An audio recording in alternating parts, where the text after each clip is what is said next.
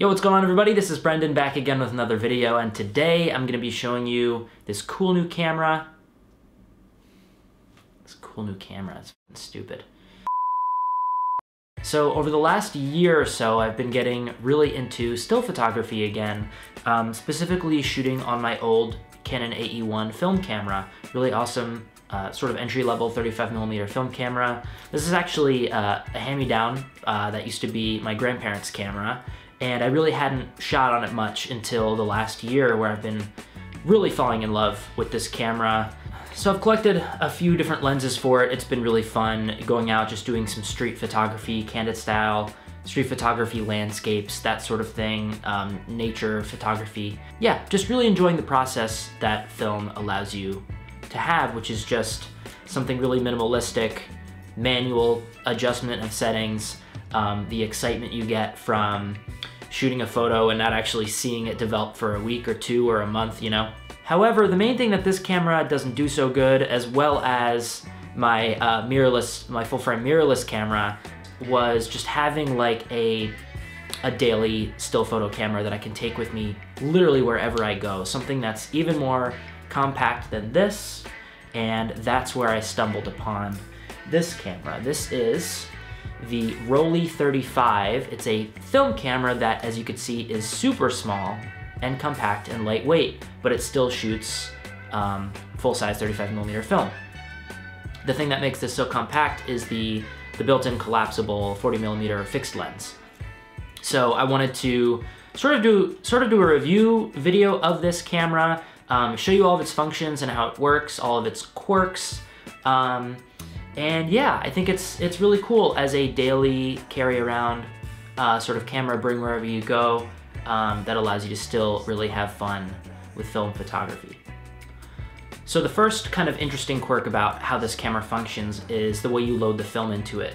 So there's a little switch on the bottom that when you flick that, it unlocks the entire case of the camera, the entire body.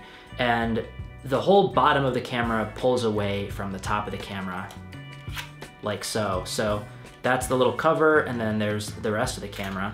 The other weird quirk about loading film is usually the canister of film goes on the left side, and you run it across the gate onto the right side where the take-up spool is. This is backwards. You basically load the film in upside down and roll it across to the take-up spool, which is on the left. There's this little cover that flips down over the gate, so you flip that down, put the film there, and then you cover it back up again, and that's what holds the film in place. For removing the film from the camera, it gets even more weird. What I'm used to on my Canon AE1, for instance, is you hit a sort of unlock button on the bottom, this little button here, and then it allows you to basically start winding the film back into the canister. And you can see on the film counter on the top, the number counting backwards back to 0. Once it's back to 0, then you know your film is rewound all the way and you're good to, to open up the door and take your film out. On the Rollei 35, the film counter, which is on the bottom, does not rewind as you spin the film back into it. So you basically have to go by feel. When you feel the tension release, essentially, that's when you know the film is rolled back up all the way. So just something to be aware of that I haven't heard any other reviewer mention. But the protocol for removing the film with this is there's another switch on the back right here with a letter R next to it. You flip that up, the R is for reverse. So that allows you to reverse the film. It basically unlocks the film so you can reverse it. So you flip that up, you go to the bottom, there's a little lever you remove, and then you spin that lever clockwise. And you should feel a lot of tension spinning that lever, and then eventually the tension gives up, you hear a little sound of the film being released inside, and then you can close that, you can open the camera back up again and take your film out. As far as adjusting your exposure, so your aperture and your shutter, that happens on the two dials in the front. So the dial on the left is your shutter dial, the dial on your right is your aperture dial. And what's cool about those being on the front of the camera is when you hold it down below eye level and you look at the camera, from above and you twist those dials, that's where you can see the numbers inscribed on the dials themselves. So you can have the camera like below you, not up at eye level, but below you looking down at the camera, adjusting the settings. The light meter is also on the top. So when you're holding it down here, you can see the light meter, you can see your aperture reading and your shutter reading. And then the final really weird quirk with this camera is the fact that it's sort of like a rangefinder in that you have the viewfinder on the corner of the camera, but you're not looking through the lens. So it's a completely separate optical view that you're looking through, sort of like a disposable point and shoot camera. So when you look through the viewfinder, you're not actually seeing what the lens is seeing.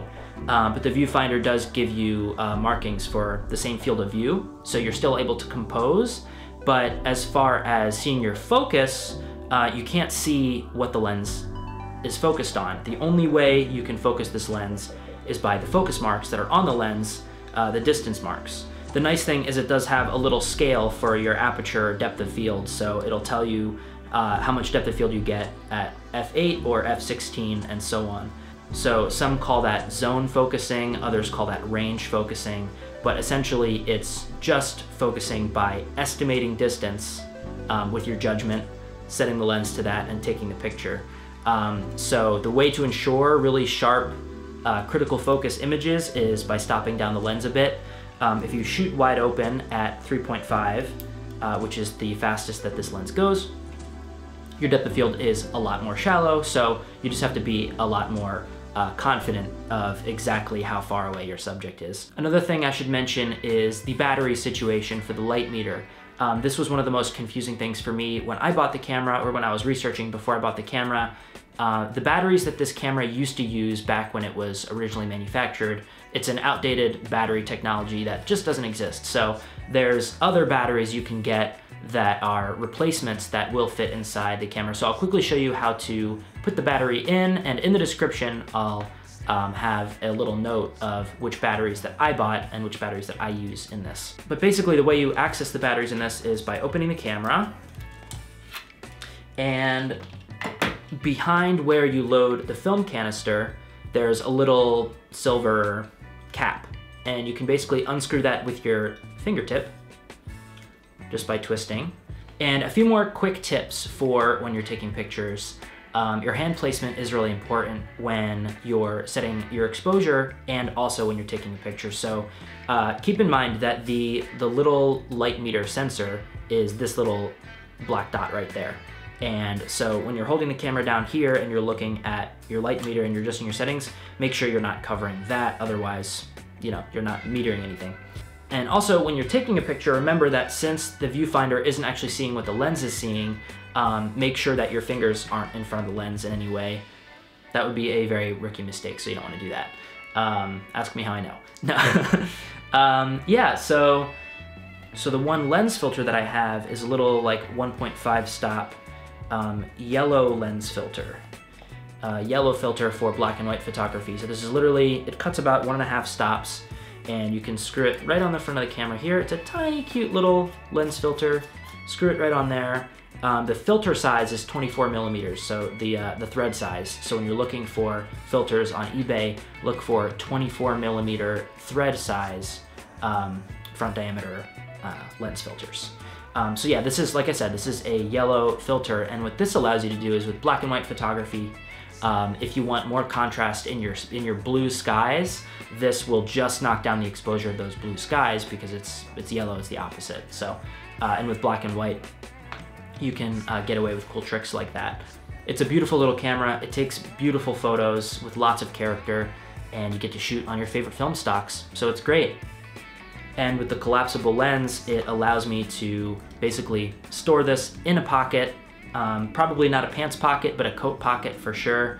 Always have a camera on me that can shoot film wherever I go, no matter where I am, whether I'm out at the grocery store, getting lunch with my friends at the bar, or just out on a walk through the neighborhood without having to lug a big old camera with me around my neck. So now is the point in the video where you get to walk around with me as I take some photos, and I shot some street style stuff as well as took it to the beach later on too. So you'll get to see all the pictures that I took, well, most of the good ones anyway. And my favorite part about shooting with this camera is just how simplified and pure the process is. It's just shutter, aperture, and focus, and I find myself spending less time messing with the settings and more time just walking around and being present in the world around me and observing my surroundings and observing all the little details. And that's really the best part about photography. Isn't really messing with the camera, but it's actually being present with the world around you. And I'm not gonna lie, there's something about shooting film on a purely mechanical camera that's just so satisfying and more enjoyable than digital. When you're looking through the viewfinder and you're just seeing the world, you're seeing life not through a digital screen, but seeing like the light as it actually is. Yeah, there's just something really beautiful and pure about it, and allows you to just really appreciate the process. The other thing that I didn't mention earlier in the review, which is actually a really big deal, is how quiet the shutter is. This is one of the quietest shutters of any cameras that I've ever heard. And sure, on a digital camera, on a mirrorless camera, for instance, my Panasonic S1H, I can mute the fake shutter noise, so it's completely silent. But it's still a really big, bulky camera that is very easy to notice. It's not very discreet. And with this tiny little discreet camera, most people that you're walking past don't even see that you're even holding a camera. It's so small. And it's so quiet that you can snap photos and they don't even hear you taking pictures. So when it comes to street photography, candid stuff where you want to kind of lay low a little bit, it allows you to kind of get up in there a little bit more and go a little bit more unnoticed and get a little bit more candid reactions from the people you're taking photos of. So anyway, that's the video. The last few photos that you'll see here, I forgot to record a POV of, but I really like these photos, so I wanted to include them. I would love to do more still photography stuff on this channel, in addition to filmmaking stuff, so if you would enjoy that, let me know. And yeah, hope you guys enjoyed this video. Thank you for watching, and I will catch you guys in the next one.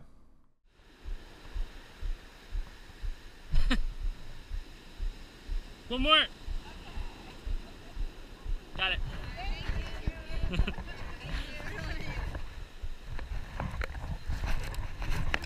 Yeah, no problem. Of course.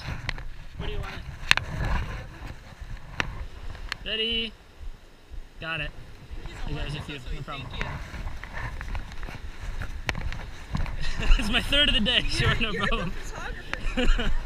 Oh, that's nice right there, like that. Okay, ready? And I'll do one more. Let's see, photo.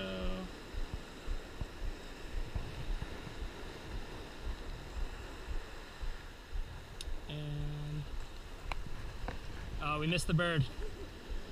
Okay, there you go. I got a few. No problem.